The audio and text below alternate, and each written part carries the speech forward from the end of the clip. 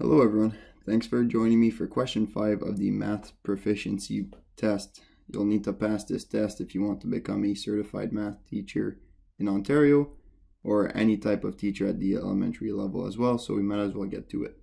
Just before getting started, I would really appreciate if you could hit the subscribe button below the video. And now to get started, you can review the theory behind this question. So really what we're looking at is the order of operation, and most of us probably remember something like BEDMAS, but BEDMAS can be rewritten and can be confused sometimes. So the first thing we do is we do brackets and then exponents and then division or multiplication. Which one comes first? So left to right is usually the indication, and then this is addition or subtraction. So if we look at our specific example, we have 17 minus 2 times 3 plus 9. We have no brackets, no exponents. Exponents are just like something that looks like this, so anything squared, 2 is the exponent, right? And then we have one multiplication. So we could start with 2 times 3, or should we do minus 2 times 3? Like there's two ways of seeing this here, right? We could do, so maybe let's split it into two ways. So method number 1, the first way, and then the second way. So if we do 17 minus 2 times 3. So it would be 2 times 3, so that's 6. And then plus 9.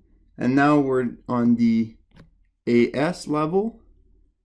And so we do addition and subtraction from left to right. So we could do 17 minus 6, which is 11. So I'll put an equal sign because that is just the same thing. So that's 11 plus 9. So I'm grouping the first two. And then 11 plus 9 is simply 20. So the second way we could have interpreted this is that really we have something like 17 plus negative 2 times 3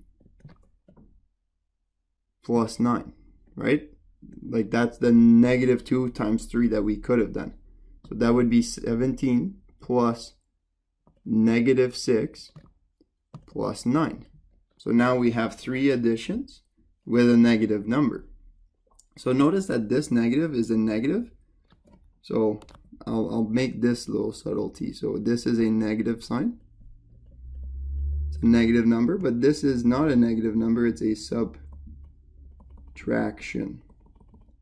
So, but this little subtlety is really every subtraction. So like, let's say we have 4 minus 2 is the same as adding. So all we have is addition of negative numbers. This is the same thing. This is 4 minus 2, which is equal to 2. They say the same thing.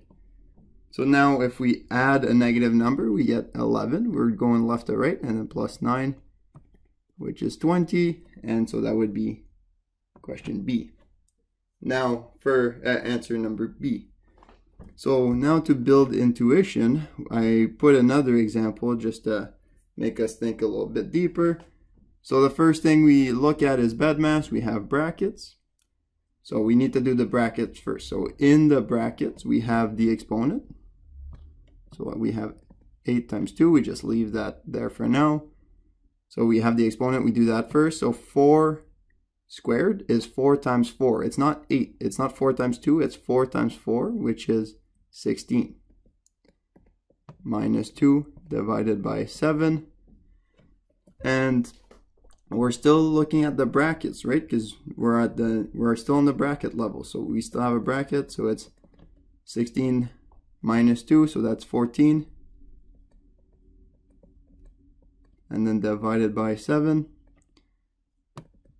Add the equal signs, don't forget that. And then we are at the next level. We don't have an exponent.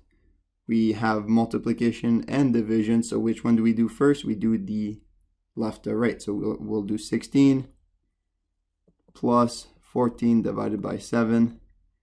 And then we're still on the division level, so it would be 16 plus 14 divided by 7 is 2, and that would be 18. So this is an example where there's a little bit more complexity, and there's many examples. You can just Google them, and you can practice that infinitely. It's just about doing the work. Thanks for watching, and I'll see you in the next video.